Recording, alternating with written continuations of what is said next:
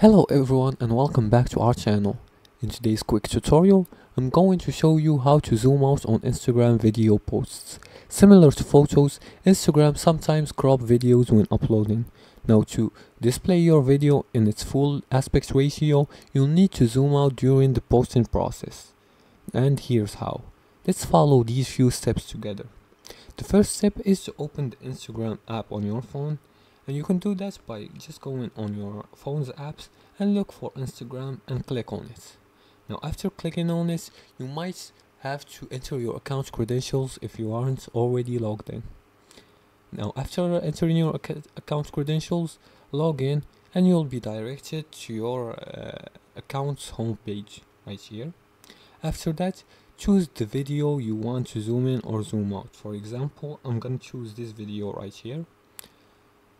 Now in the preview screen, tap on the to zoom in on the video. Just pinch your two fingers and spread them apart, and as you can see, I'm zooming in and zooming in on the video just like this, just by pinching them and spreading them apart.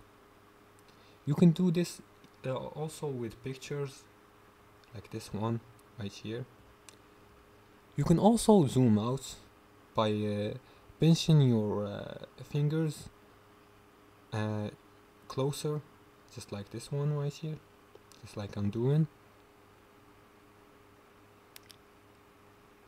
Now the video, you can view it, you can view details that aren't available with the normal aspect ratio. You can zoom in to notice the details if you're missing something.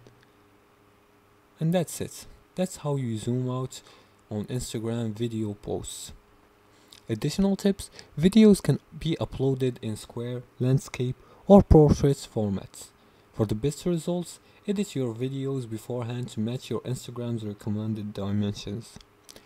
Now, by zooming out videos, you ensure the entire frame is visible, maintaining the integrity of your content and creating a better viewing experience for you. If you like this video and found it helpful, please like and subscribe, and feel free to leave a comment below the video if you have furthermore questions about this topic. Thanks for watching and see you again in the next tutorial.